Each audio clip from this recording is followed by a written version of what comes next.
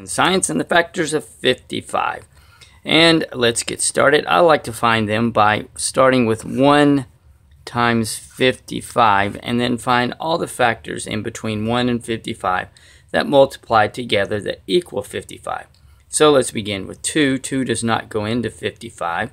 3 does not go into 55, nor does 4, but 5 goes into 55 11 times. 6 does not go, nor does 7, 8, 9, or 10. And so since I've used all the numbers between 5 and 11, I know that I'm finished. So the factors of 55 are 1 times 55 and 5 times 11.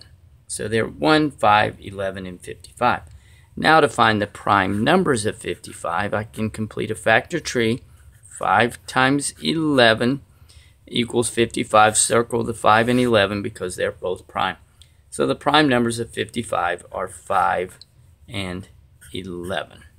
I hope that helps.